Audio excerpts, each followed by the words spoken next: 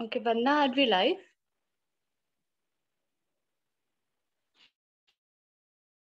Professor 𝐶𝐻𝐻𝐿, can we go live?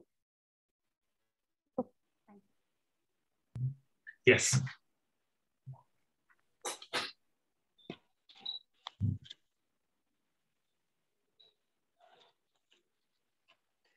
Good evening to one and all who have joined us today, respected guests, faculty members, participants, and the viewers who are watching us live through various platforms. I, 𝐒𝐮𝐩𝐫𝐭 𝐂𝐨𝐬𝐢, on behalf of Debate and Discussion Society, Campus Law Center, University of Delhi, welcome you all to be a part of this insightful and interactive session with Mr. Tarunabh Khaitan. He is a professor of public law and legal theory at Faculty of Law, University of Oxford. This interactive session is based on a pre-circulated research paper by Mr. Khaitan on Supreme Court as a constitutional watchdog. Since it's an interactive session, I would humbly request you all to post your questions in the chat box. And for an easy flow of this session, I would also request you all to please put your mics on mute. Today's session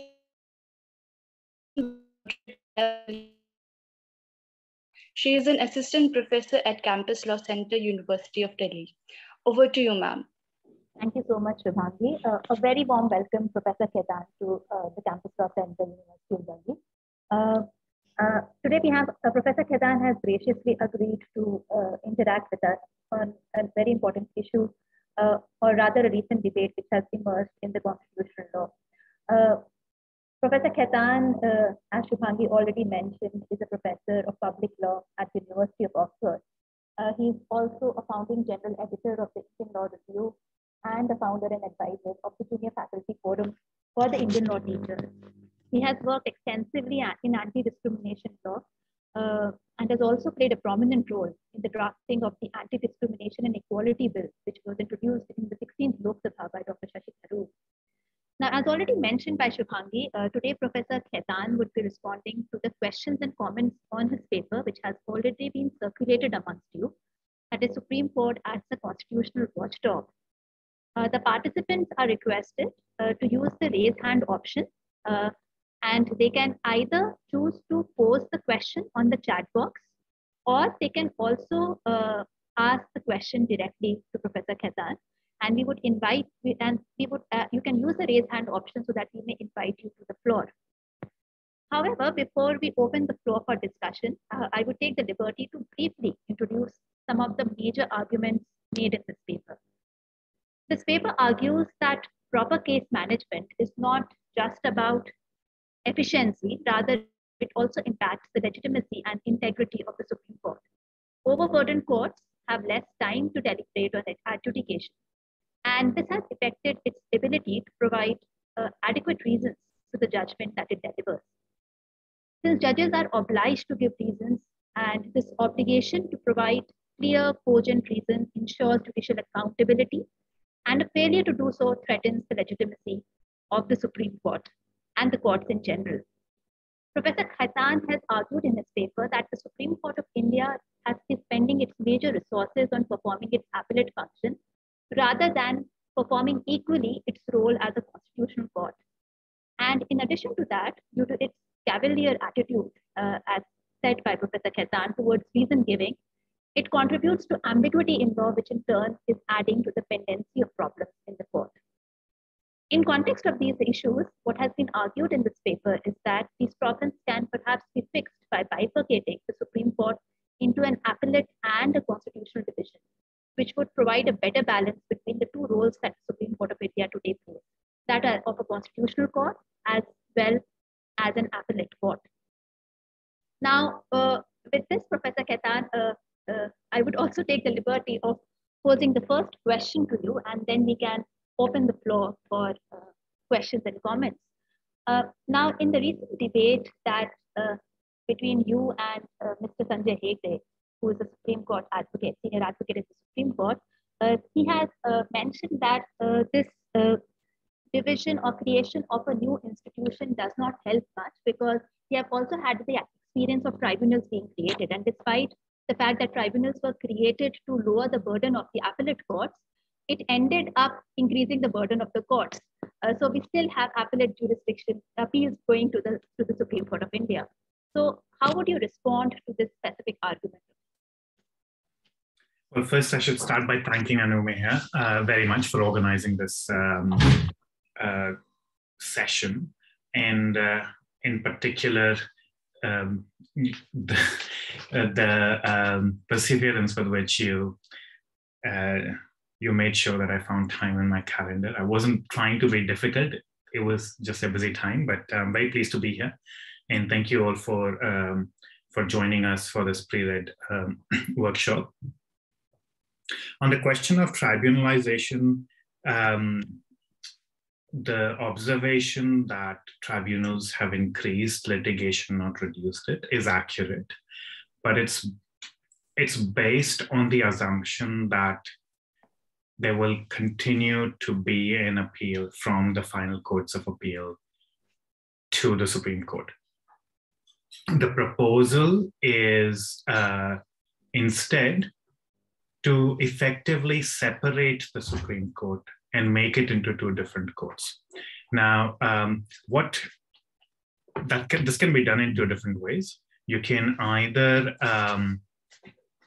make sure that the court itself is internally divided, and there is a constitutional division and an appellate division, which will make sure that the role of the court is ring-fenced in its constitutional function. Or you create two different courts through a court of appeal and the Supreme Court, but there is no suggestion of the court of appeal adding another layer of appeals. So there wouldn't be any appeals on regular matters which are not constitutional to the Supreme Court from the court of appeal. That is, so that problem does not arise.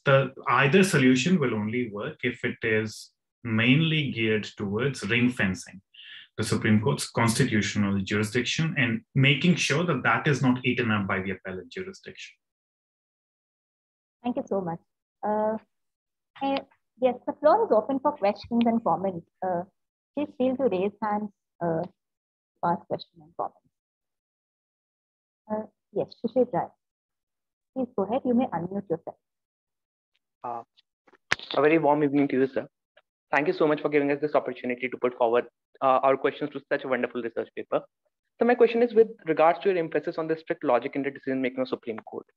As we know, the legitimacy of any institution within a democracy comes from the people itself.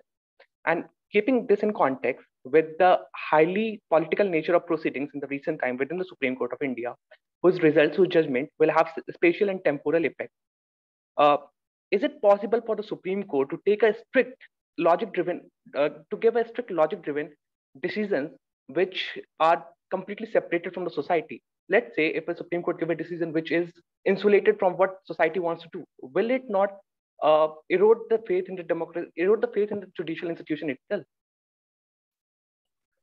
Thank you very much, Rashid. 𝐒𝐮𝐻𝐫𝐿, you are happy for me to answer each question as it arises, right? Yes, yes, definitely. So let me start by just saying that there's a difference between the source of legitimacy for the system as a whole and the source of legitimacy for each constitutional institution. So you are absolutely right in suggesting that the system as a whole derives its legitimacy from the people. But that is not to say that every institution within the system also needs to derive its legitimacy directly from the people. In fact, any such system would be a disastrous system to have. And it would be a disaster for the people themselves, let alone anybody else, right? So here is a thought. And by the way, many jurisdictions, the United States in particular, have tried with ensuring direct popular legitimacy of institutions like courts. A colleague of mine, Professor Les Green, said in a seminar once that if you worry about power of unelected courts and the damage they can do, come to Texas and I'll show you how much damage elected courts can do, right? So institutional legitimacy of courts does not rest directly on the people. It derives itself, of course, from the normative legitimacy of the constitutional system, which in turn rests on the people. But the legitimacy of the court rests on other factors. Now, legitimacy is a complex concept, and it has two particular conceptions that I need to distinguish in order to properly answer your question. Subjective legitimacy is the legitimacy of the institution as perceived by the people and other actors. And objective legitimacy of the institution is its legitimacy in terms of whether it's in fact performing its job as it should be, right? So your question primarily concerns, I think, the subjective legitimacy of the Supreme Court. It will be helpful for me to keep seeing the question while I'm answering, Shishir, if you don't mind keeping your video on. Thank you. So any democracy needs to have a public discourse that understands and demands a legitimacy of courts based on what courts are meant to do. If courts are meant to represent the people, then we don't need courts because we have parliaments to do that. Right? So what I'm suggesting is that the subjective and the objective legitimacy issues are linked and ought to be linked.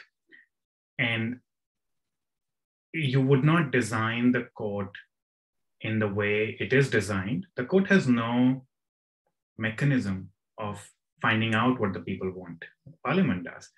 Courts don't go to the people. Courts don't stand, judges don't stand for election. Right? If you wanted courts to do what the people want, you will design them very differently. You'll design them like parliament. Courts have a different role to perform. And that role is primarily a doctrinal role. So one final thing I will say, I know it's a longish answer, but I think your question had many layers which needed to be uncovered. So the final thing I'll say about your question is that constitutional courts need to be politically savvy. Don't mistake my answer for the suggestion that what you characterized as logical decisions is all that courts need to do. No.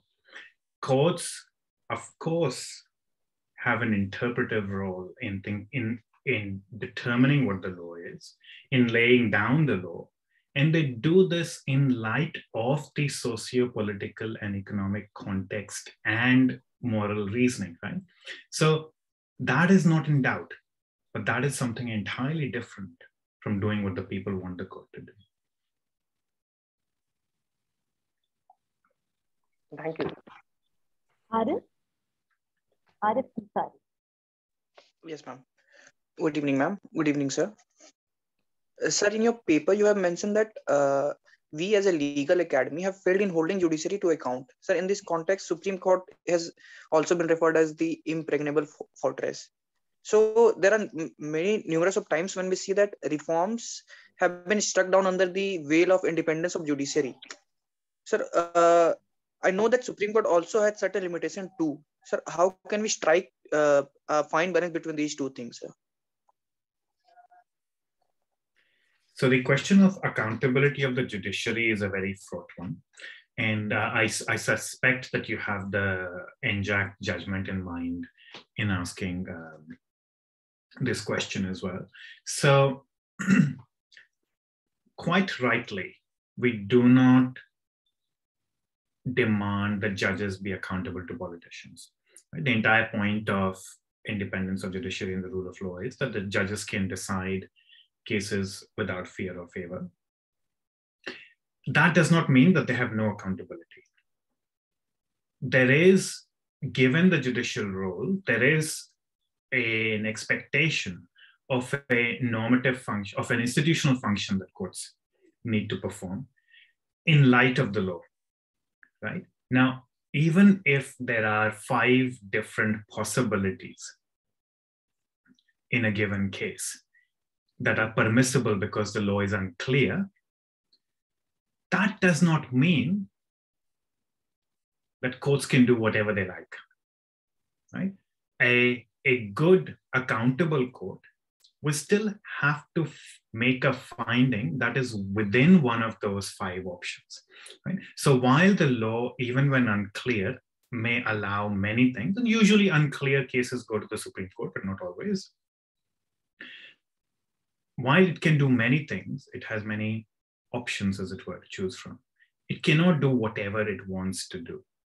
And when the court does whatever it wants to do in blatant disregard of the law, then it is the duty of the bar and the academy to hold the court to account. And this kind of accountability is a discursive accountability. It's an accountability of the institution by experts who understand its internal logic, its internal mode of functioning, and hold it to account on its own terms. Now, of course, you can have a completely different mode of criticism of the court, which is outside the bounds of this technical, internal, expert-led accountability, right? So you can criticize the court for reaching bad judgments. You can criticize the court for being neoliberal or being pro-rich or pro-majority or whatever, right? Those political criticisms are not invalid, but they have a different quality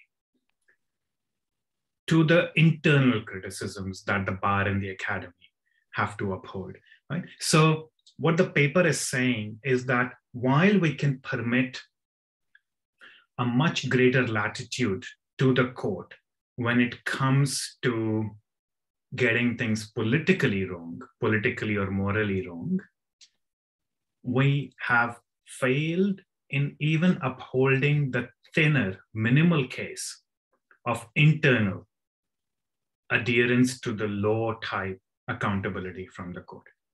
And in failing to do so, we have actually aided in the creation of a system where anything goes. A system that Chintan Chandrachud calls panchayati adjudication, right? Where the law is kind of besides the point. It doesn't really matter so much. All we care about are outcomes, not how judges reason. And that is a failure not just of the court, but also of the academy and also of the bar.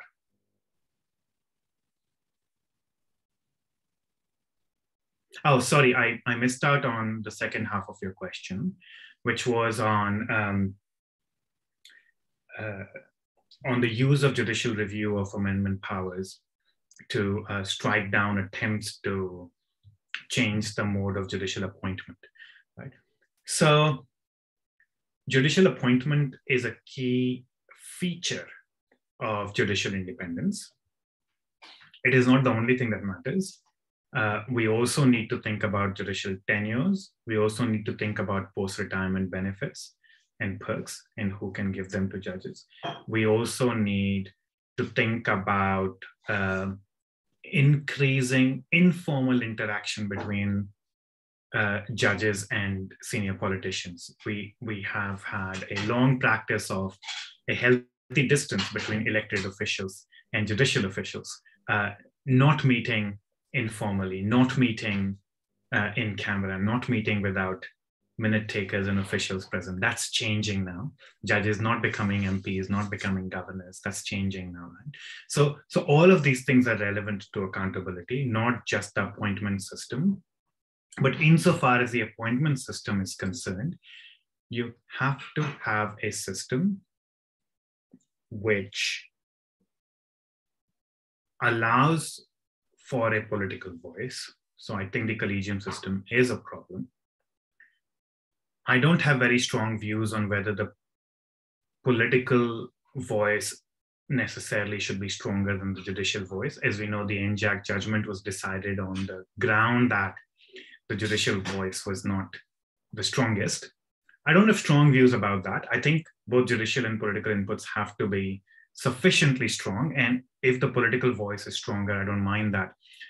What I do think is absolutely critical is that the government and the opposition have to have an exactly equal say in the appointment of all constitutional officers, not just judges. That is the problem. Government of the day and government of tomorrow, because a democracy believes that future governments will be different from today's governments. They both must play a role in electing, transferring, promoting, removing any constitutional officer. Judges obviously have protection from removal in terms of impeachment. But to my mind, the idea is explored in a paper, which I'll post the link to in a moment. The idea is called weighted partisanship, where you create a body by overweighing, overrepresenting the opposition and underrepresenting the government to give them an equal say. Dr. Pradeep. Good evening, Professor Khetan.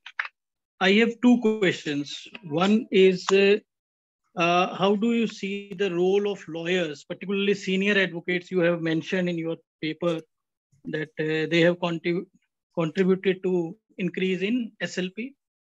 And there have been instances where the law which has been changed was not brought to the notice of the court. So it somewhere shows that our lawyers are also not well versed. Like I can give you a case of a case related to Payment of Gratuity Act.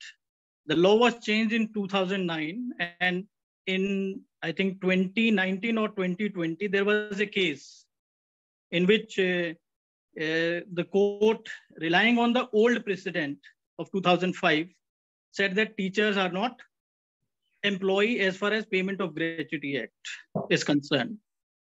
When this appeared in some blog, court took judicial notice of it and re-heard the matter and came out with the correct decision.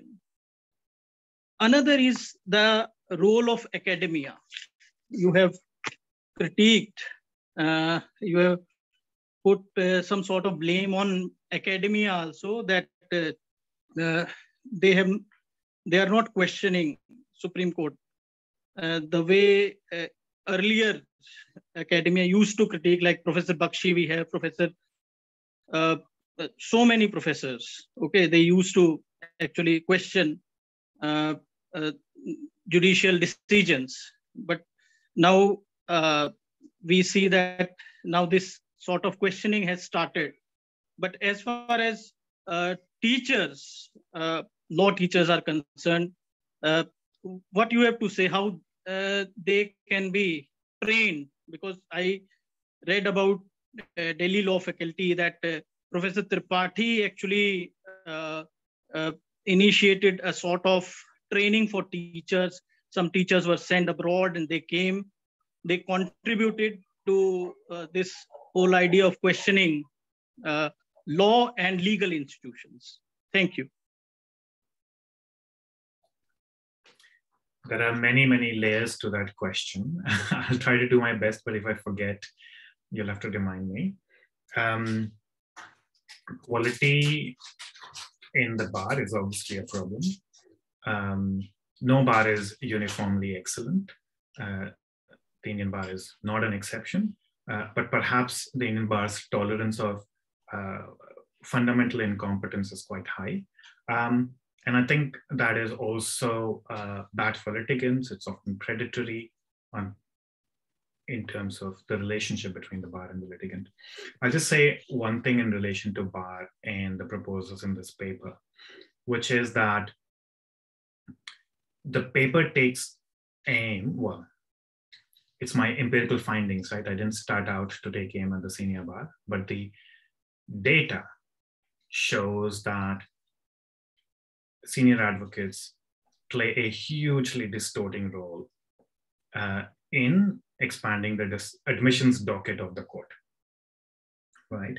And most of these, a lot of these cases get into the system only to clog it because they're ultimately dismissed, right? But it's the prowess and the weight of the senior advocate that gets the case in the system. And it's unsurprising that a two-judge bench sitting on admission hearings for 60, 65 cases a day typically there's some very good literature coming out now on the empirics of it, spends about a minute and a half on average, something like that, to hear an admissions matter, right? Of course, the judge will use proxies like the weight of the advocate, because judges are also human beings. They're not, superhuman. So we can't blame the judges for using shortcuts because the system makes it impossible for them to do their job. What this means is that the problem of incompetence and cases where updates in law are not put before the bench, where cases are decided in ignorance of the law, are amplified precisely because of the volume. There's far too much going on. Right now, when I used to intern with the Supreme Court lawyers during my undergraduate years many years ago, one hearing for an admission matter in the Supreme Court was what, 5 lakh rupees? I don't know, it's probably a lot more for the top lawyers, but that's the kind of money they make for a minute and a half on their feet. And it works for the client because the client's chances of getting a stay increase manifold. And once they get a stay, that's saal ki chutti, right? Then life takes over, then you can whatever. Clients often are not interested in winning the final case. They're more interested in the interim stay. So it is rational for the client to spend, in fact, a lot of cases were the sort where the client would hire a very senior lawyer for the admissions hearing, but a much cheaper junior lawyer in AOR for the substantive hearing. Now that would not make sense unless you understand the logic of the system, right? Where the battle is for the stay because you know you're not going to win the case. The way my proposals will work is that while they will hurt the senior bar, they should advantage the junior bar enormously. If the court moves to admission in civil cases on written briefs, right? Sections of the junior bar that have the competence to write good written briefs. It'll have to be page limited. You have to tell your case in 20 pages. All courts have case management strategies. You have half an hour to all well-functioning courts, right? So Indian Supreme Court has not employed any of these case management strategies. Anyway, so that's so much on the court. Coming to the second part of your question on the academic, right? So I'm sorry if my paper gave the impression that I think there was some golden age of Indian academy and scholarship that has somehow been lost. I think that the Indian legal scholarship scene today is better than it has ever been. So the criticism is not somehow to regain some lost utopia. Things were terrible, and 3 big scholars don't make an academy, right? For the first time, we have an emerging community of scholars in India. who can converse with each other.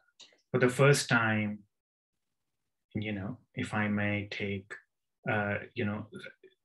some credit or blame for a serious journal on Indian law that adheres to peer review norms, is completely indifferent to who is submitting the paper. We have rejected papers from Ivy League professors, from the US, from ministers. We don't care who you are. Does your argument pass in an anonymized peer review process? That is what matters, right? These are the things that make a good scholarly system. Do you mentor young scholars, right? So 3, grand professors are good for nothing if they don't mentor young scholars. So I think we are in much better days today than we have ever been. And obviously there's, I'm not blaming them either, because you have to work with a critical mass. And I think the mushrooming of undergraduate law schools in the 80s and the 90s has created that critical mass, which a lot of them have now gone on to join the academy. But what can you do as an individual academic? Even though things are better, they're still terrible. So, you're not paid abysmally, I hope, anymore, like academics used to be paid, right? It's still not great pay, but even if the pay is all right, the working conditions are terrible. As far as I understand, and by the way, I don't understand the Delhi Law Center very well. So maybe you guys are an exception, and if you are, kudos to you, right? But we don't have permanent contracts for academics, and if you don't have that, you don't have academic freedom. Most Indian universities think that the more number of hours an academic spends with students equals better education. So you are always lecturing. In my undergraduate degree, I wrote 60 research papers, and that's very much within quotes, research papers over 5 years. I think I would have been better off writing 1 research paper that was properly supervised. So a lot of the problems of quality are sought to be fixed by quantity. More lecture hours, more project work, more exams, right? And these are not conducive to good education. I don't think the students are any better. I think fewer contact time with you and a lot more self-education in a system that's demanding differently, not in terms of constant exams, would be better. But also to relieve the teachers from not just the drudgery of a huge volume of teaching and marking, but also administration. Where is the time for research? And where are the incentive structures that facilitate research? And where is a community of fellow scholars who are willing to sit down every week and discuss one work in progress from a fellow academic, not with the view to tearing them down, but to help them make the paper the best it can possibly be? These are the things that you need for a flourishing academy. A new initiative is called the Junior Faculty Forum. It's not based in an institution, but we try to workshop one work in progress draft paper by a self-identified junior academic in a friendly environment, where the goal is not to show how clever I am or how you got things wrong, but to help you write the best paper you can. Right? That is something that needs to be replicated in every institution. Protected time for research, sabbaticals, right? For every 2 years of service, you get a year off where you can focus on your research. So those are the things that need to change for teachers to, so I'm not saying, we have a fantastic culture of op-ed writing in newspapers. That is good, that needs to be preserved. Public engagement is important by scholars, but you also need scholarship. Scholarship needs to come first, and then you translate that for public engagement. But we completely bypass the scholarship process, and therefore a lot of the scholarship just becomes policy briefs. As editor of the Indian Law Review, and this is the final point I will make because I know that I've given a very long answer to this question, even by my usually long standards. But the number of papers I get in the Indian Law Review, which identifies a problem and basically is thoroughly normative, just telling you how we should fix it, is astonishing. I'm like, can we wait, pause for a moment and try to understand what the problem is? Where is the evidence? Sometimes trying to fix things without understanding it is worse than doing nothing. Let's do some research, proper research, not this is how I would like things to be. And if I may give the example of this particular paper, the proposals are not drawn from the top of my head. Right? They're based on empirical research. They're backed up. I don't start with what I want to happen and then work backwards. You have to start with the problem and ask the what question first. What is going on? Not what should happen. I'll shut up there. Dr. Parikh.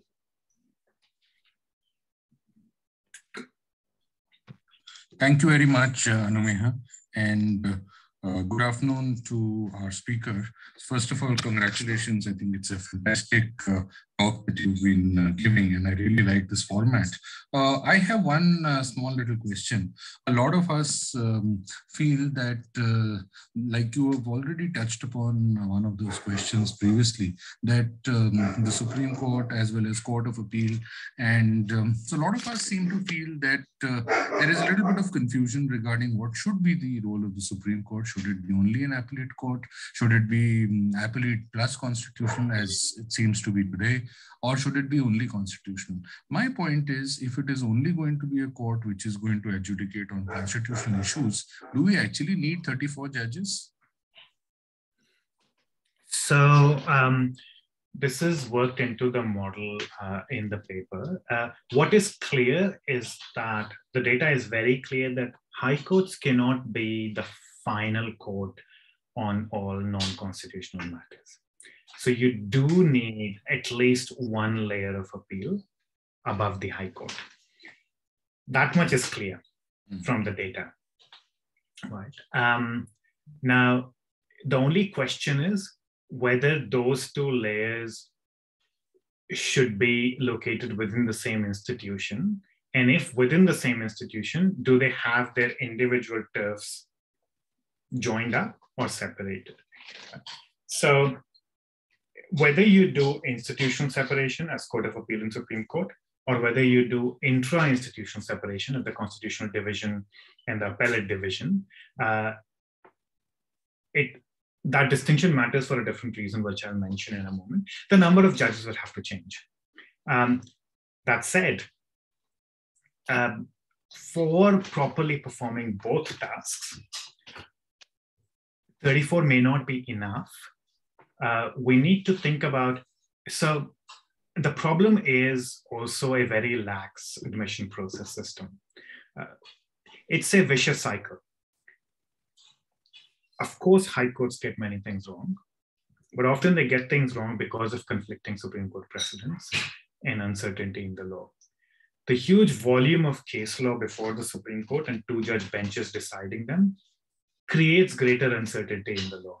So in some ways, so the cycle keeps repeating itself. Whereas if the court takes fewer cases, far fewer cases, and just decides all these cases as if it was laying down the law of the land, over time, you should see legal certainty emerging. So there's a difference between norm creating courts and error correction courts. The Supreme Court currently works as an error correction court. Now, of course, for key matters, for criminal law matters, you have to have the court functioning as an error correction court because the cost to justice will be too high if we don't correct errors in the criminal side. But at least we can start with the civil question. Constitutional matters being heard by two-judge benches is ridiculous. So I think on constitutional questions, the court has to do a lot less, but do it a lot better. And so I think the Supreme Court can easily function with 2 or maybe 3 permanent 5-judge benches dedicated to constitutional issues. And then you have to carve out the you have to think about what's the best design for a court of appeal. And there, I said I'll say why the intra-institutional and inter-institutional distinction matters. That matters because of a different policy objective that has been a long-standing demand, which is regional diversity of the court. So one, it'll be much easier for a court of appeal to be located in 4 different regions of the country if it was carved out of the Supreme Court. And so these things can be fixed. I think even an internal single Supreme Court can have divisions sitting in multiple places. But one of the reasons for imagining a different court of appeal is that it can sit in 4 different locations in the country, and obviously reduce the costs involved for litigants who are based outside Delhi or far away from Delhi. So that's the second issue that connects with it.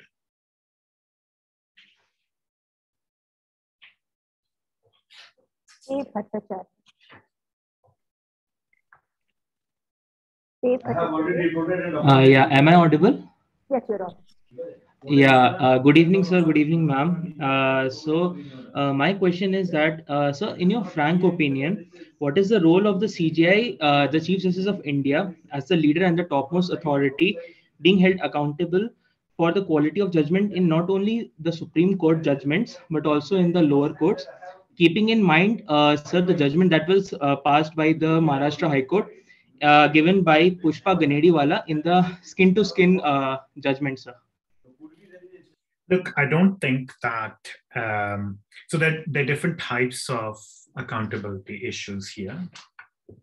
And to the extent that the Chief Justice is the administrative head of the judiciary, he or she, hopefully one day she, will be accountable only for administrative matters personally.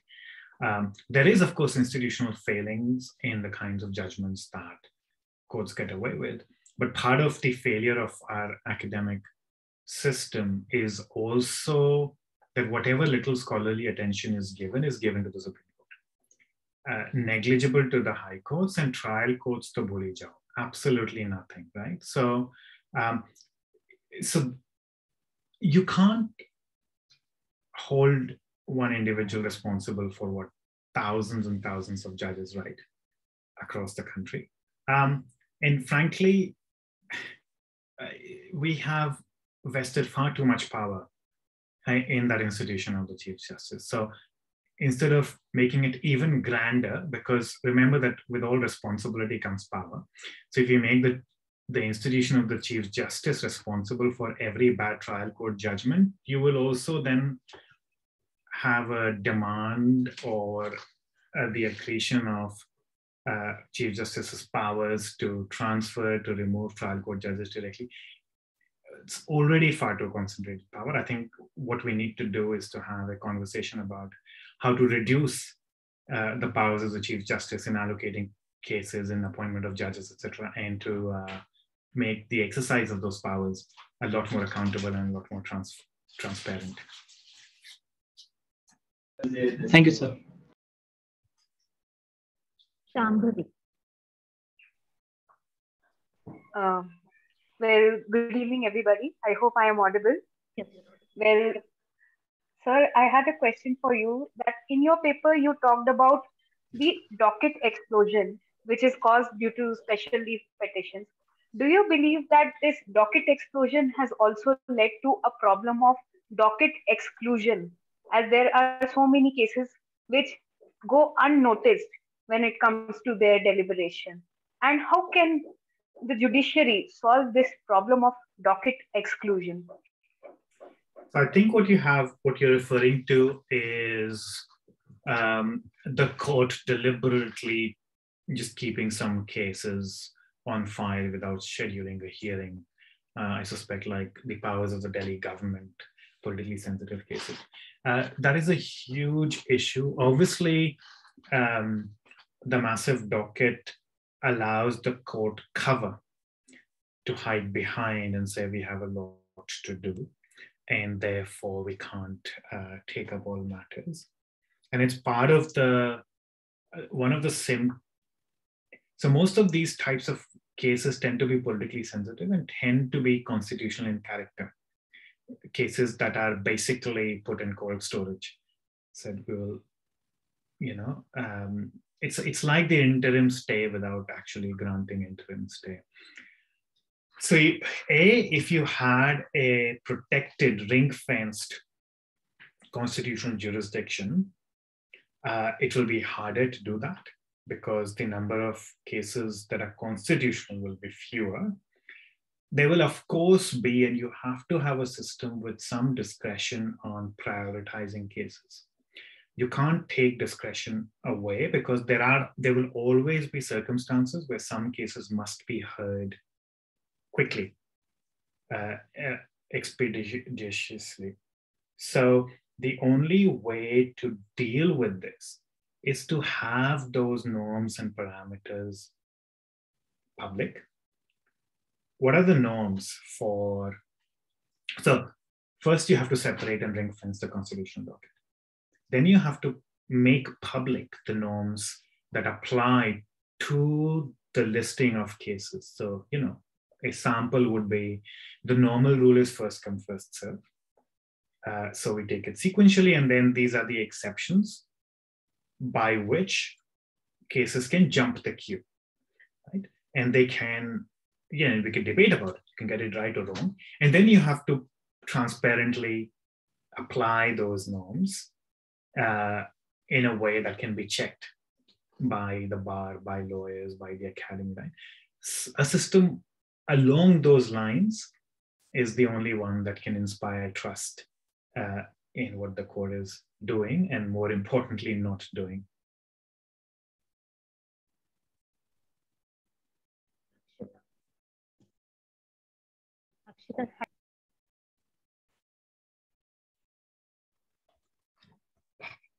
Good evening, sir.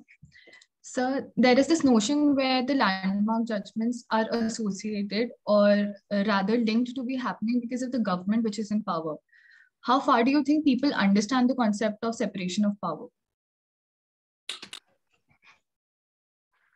You're asking me a sociological question, which I can't answer because I haven't done any research on it. I don't know how much people understand separation of powers. And I don't know of any research anybody else might have done on it, on how far people understand separation of powers. I do want to note certain recent efforts on increasing, I'm just looking for a recent blog post. Let me just post it here. Recent efforts on increasing constitutional literacy. There's an excellent blog post by my colleague Arun Tiruvengadam. I've just posted the link in the chat, which aims at precisely increasing the understanding of the Constitution amongst laypersons.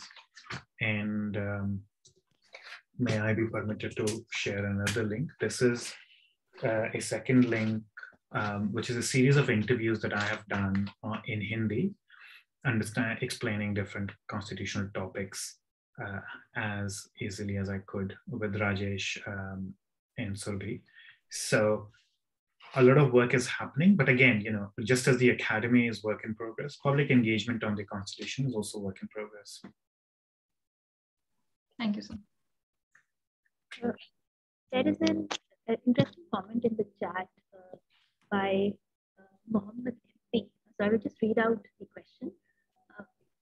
What he says is, why is the reform being carried out at the Supreme Court level? For instance, the High Courts could be bifurcated into similar to tier division, which I believe is already the case in a few High Courts. The superior of these divisions could act as final court of appeal and only constitutional matters be taken up by the Supreme Court. So the main reason is that the number of cases. So this was my study was a quantitative empirical study. It wasn't a qualitative study that actually read the cases, right? But to the extent that you believe the system sort of works by its internal logic, and I understand and appreciate that that's a huge assumption, and high courts often write better judgments than the Supreme Court. But in the minor matters, on bail, in minor only in terms of the public interest involved, but I'm not saying bail is not important, for example, but say property disputes or landlord tenancy disputes, right? The number of cases that are reversed, high court judgments that are reversed in the Supreme Court, is so large that making the high courts a final court of appeal will impose a significant justice cost in the system. So unless the system is, in ordinary cases, massively dysfunctional, at least in the cases it is deciding, there aren't very good reasons to think it is. So things tend to go wrong typically in cases that matter, that are politically salient, etc. Right? Or where there was a lot of incompetence in the legal representation at the lower level. But if the system sort of works, then making high courts the final level of appeal will be hugely problematic because these cases will not be, these judgments will not be reversed. There's also something to be said for at least 2 appeals on most significant matters to private individuals, significant either in terms of their personal liberty or in terms of their property or other interests or rights. Now, not 2 appeals as a matter of right. The second appeal can be discretionary based on clear criteria. But a second appeal is usually very important for a well-functioning legal system, even if selective.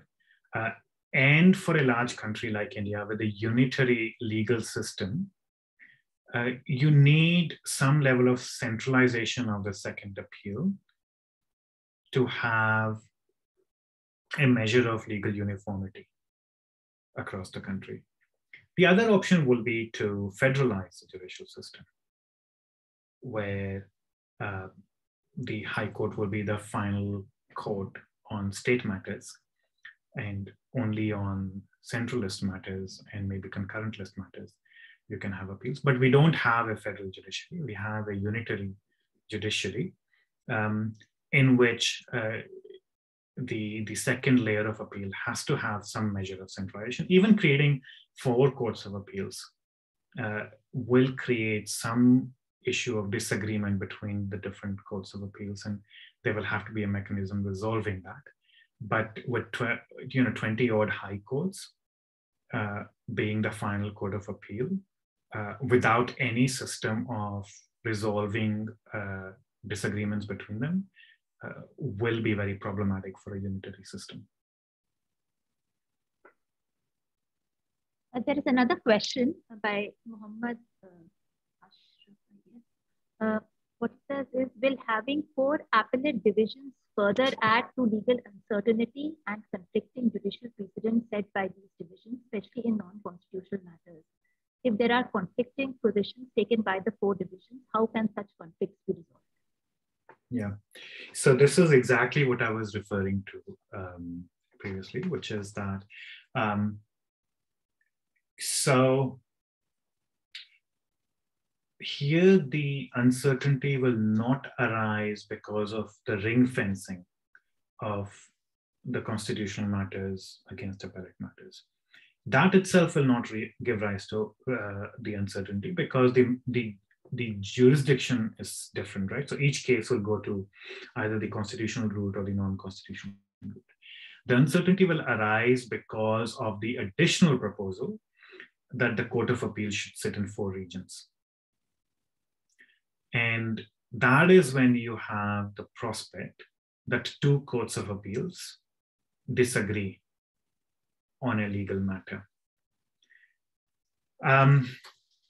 The hope is that when we reconstitute the courts of appeals and really reduce the number of cases that they hear, even on the appellate side, and require larger benches to hear them, that these disagreements will be very few and far in between, not like the 2-judge benches today that basically decide in ignorance of the law and therefore create a lot of conflicting judgments. So if a court of appeal decides a matter in ignorance of a precedent set by a different court of appeal without referring to it, that should be a clear case for review of that case by the same court of appeal, right? It should be asked to reopen that case because it ignored relevant precedent, right? So you can come up with internal rules that reduce accidental conflicts that are not thought through, conflicts that the court does not mean to create, but is just too overworked to check if it's creating a conflict. That will still leave some cases where 2 different divisions of the Court of Appeal or 2 different courts of appeals, depends on how you create them, will consciously disagree on a matter of law. Having read each other's judgments and decided accordingly, they will say, no, we take a different view from that court. There will be cases like that. And for those cases, you will have to have a dispute resolution mechanism, which will probably be the Supreme Court. But that kind of difference between the 2 courts of appeals will itself make it a case of a constitutional character. So the creation of 4 courts of appeals can only work if you also do the homework with everything else in the system, which is really significantly narrow the volume of civil appeals and reduce the burden of courts, reduce the role of senior advocates, ensure that larger benches hear each case, ensure that cases decided in ignorance of precedent are reviewable, and things like that, to reduce the burden of accidental disagreements.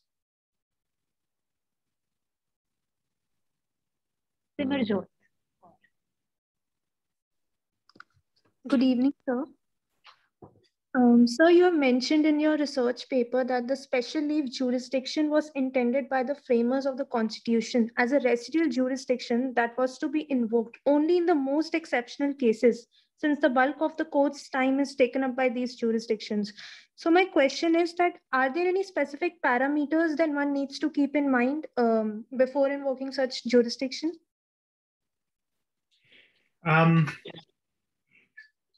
Yes, it's a special jurisdiction. See, the Constitution very clearly lays out cases where an appeal can lie to the Supreme Court. Then it also allows statutes to create a pathway of appeal to the Supreme Court. Then the court has judicial review powers. The special leave jurisdiction is designed as an exceptional jurisdiction. And this is by abundant caution, where the framers thought, well, we can't predict the future completely. Have we missed out something? Is there something that the Supreme Court should hear? And by way of abundant caution, here's a residual clause. And this kind of exceptional clause, when it becomes 70–80% of the docket, that is self-evidently a problem. So, in terms of parameters, I don't know. I can't tell you whether a docket which had 5% SLP cases or 3% or 1% would be within the bounds of reasonableness, would be within the bounds of what you would expect to see in an exceptional jurisdiction. But it's absolutely without doubt that 70% of the docket is not exceptional. Something has seriously gone wrong here. The system is not functioning as it is supposed to function if a residual exceptional jurisdiction is the overwhelming bulk of what the court does. And we don't need to settle on precise numbers. Parameters can also be worked out qualitatively. So, there's been a long-standing demand on the Supreme Court to confine its special leave jurisdiction through law, by laying down the conditions which, when satisfied, alone can trigger this jurisdiction. The court has consistently refused to do it, despite some judges occasionally trying to get something instituted. Right? So this is a problem of the court's own making, and the court refuses to bind itself on what it can hear, precisely because it gives it unrestricted power to intervene in any case it likes. So the court has to become disciplined for itself to function properly. There is another question by Shubhangi. In your paper, you have mentioned about how the courts have been overburdened. The responsibility of declogging the judiciary lies with the executive as well, as they are the biggest litigants in the court. What are your comments on this? This is not a matter I have studied. I do know that the government is a repeat litigant. There are certain rules in some of the jurisdictions, rules like the state may not appeal in criminal matters. So there are things that can be done to reduce that. There's obviously also a huge problem with the way the bar's pay is structured, which means that there is very little incentive. In fact, there's no incentive, huge disincentives for lawyers to resist a settlement. Right? If you pay lawyers per appearance, then it is in the interest of the lawyers to make more appearances. Whereas if you work out a different kind of method of rewarding lawyers, then you're more likely to see out of court settlements, because often it is in the interest of the litigant to settle, but the lawyer does not want to settle. When it comes to the government, obviously, it's complicated because the state is huge. It does a lot of things. But clearer guidelines, a greater desire on the part of the executive to settle cases when it can, at least genuine cases, and an overall of the criminal justice system, which requires a serious attempt to decriminalize vast swathes of human activity. There is a substantial overcriminalization in our justice system, and underfunded police and judiciary just can't cope. And you can't expect the police force to solve all problems in society and to deal with social problems, family disputes. I'm not talking about domestic violence. I'm talking about property disputes and family, for example. Right? So I think a serious attempt to decriminalize, an openness, an attitudinal openness to settle will be good starting points.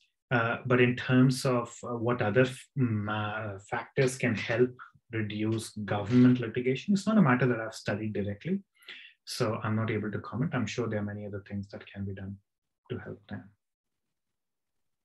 Thank you, Professor Khetan. I know we have reached 1 hour, but there is one last question if you have time, perhaps. Sure. Charlie.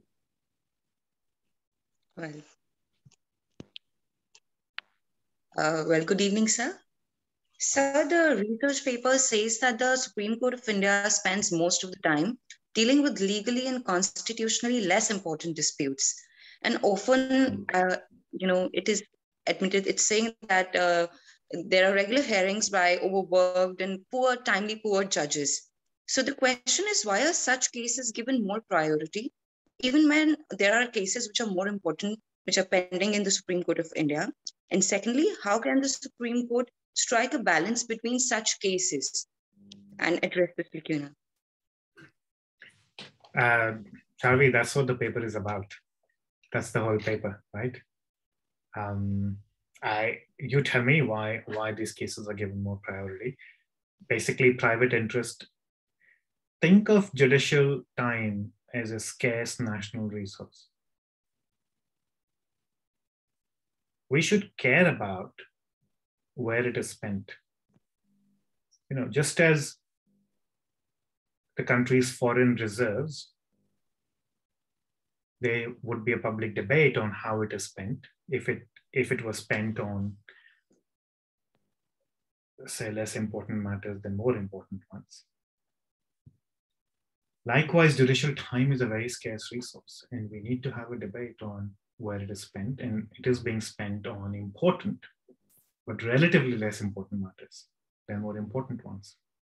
That is a problem.